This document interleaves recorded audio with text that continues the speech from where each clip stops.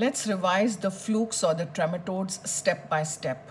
These are all flatworms. That means they have no body cavity. They are unsegmented and they are leaf-like.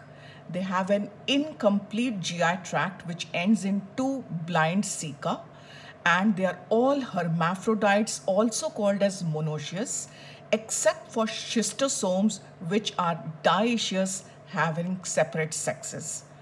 They are all egg-laying, meaning they are oviparous, and their mode of infection is ingestion of Metacercariae.